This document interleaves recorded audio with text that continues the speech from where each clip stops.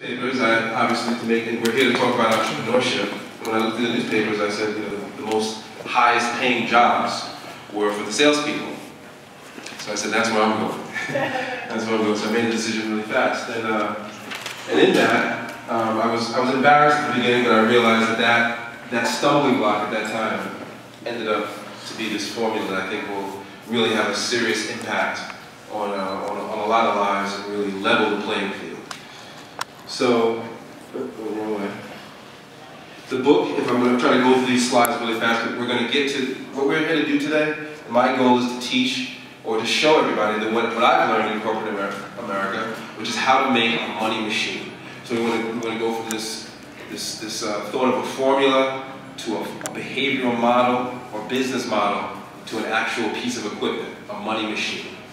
The book is a cross between this book, I don't know if you're familiar with it, Robert Kiyosaki's Rich Dad, Poor Dad, and Think and Grow Rich, which is the godfather of all self-help books by Napoleon Hill.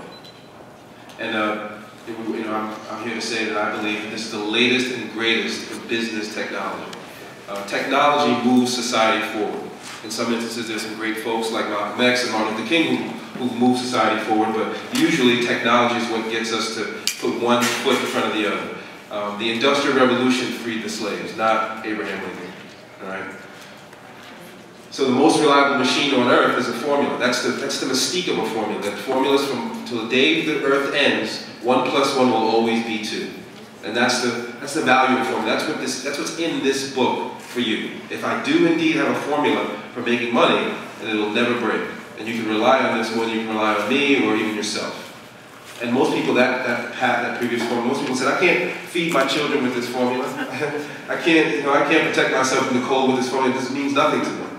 And this gentleman came along at the end of World War II, and he took that same formula and he did this, and he created the atomic bomb. And when I was in college, I was studying engineering. I hated engineering classes. I was like, when am I going to learn about something about money? Nobody was talking about money. I was here to college to make money.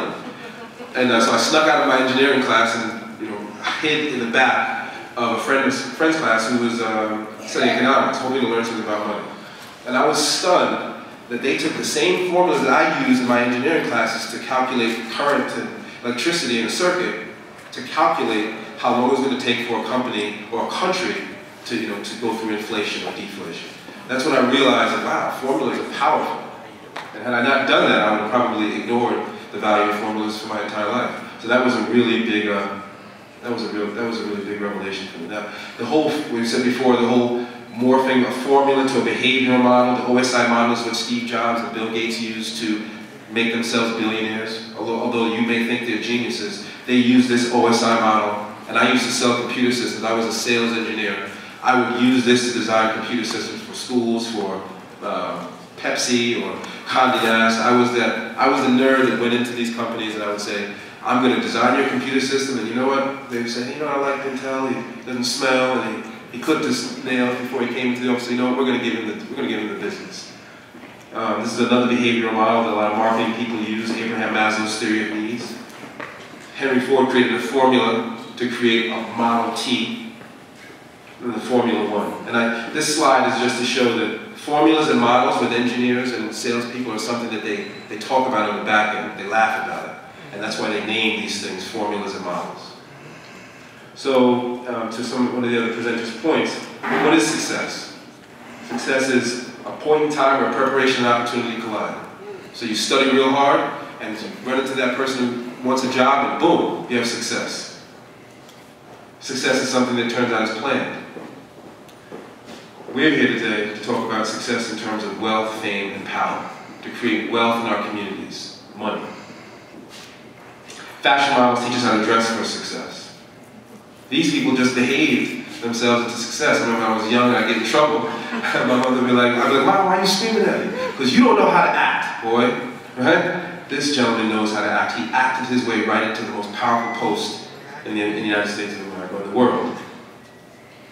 I was a musician as Mr. Marshall, and this is a model for creating songs. Most people don't know, but this is a formula for making music.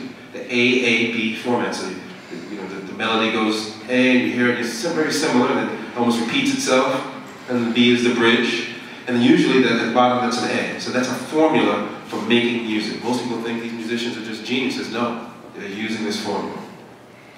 Leading sociologists will tell you that people have the best chance of achieving their goals for success and behave best when they're imitating models of behavior that works. And in that instance, success and failure become a choice. And I believe that our people in our communities are making conscious choices to fail because they do not have behavioral models that other people in other neighborhoods do. And I think that's about to change with this.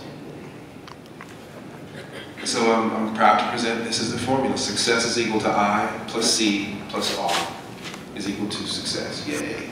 All right, so we go to this whole notion of a money machine. And if I'm going to be an engineer, and engineers create things, if you were we turn this thing into a machine, if you were to open up the hood of this machine, this is what you would see.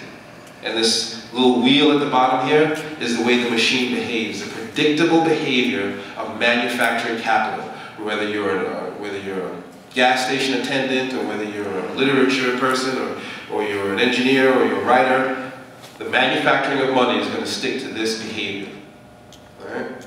So we live in a money machine, and you're all a piece of equipment inside this United States as a money machine. And if you were to buy this machine, like you want to buy a Porsche, or a Range Rover, or a pair of Nikes, okay? This machine has a price tag of $14 trillion. That's how much this machine costs. All right? The problem is, we need to make our own machines inside this machine and take advantage of it. So this is the organic behavior. And I really like this slide because what I'm trying to say is that it starts with the idea. And we're going to teach, through this presentation, you're going to see where these ideas come from. It starts with the idea, which then creates the product, which then attracts these relationships, which give you money. But they also, the greatest thing about this is that they give you your next idea for your next product.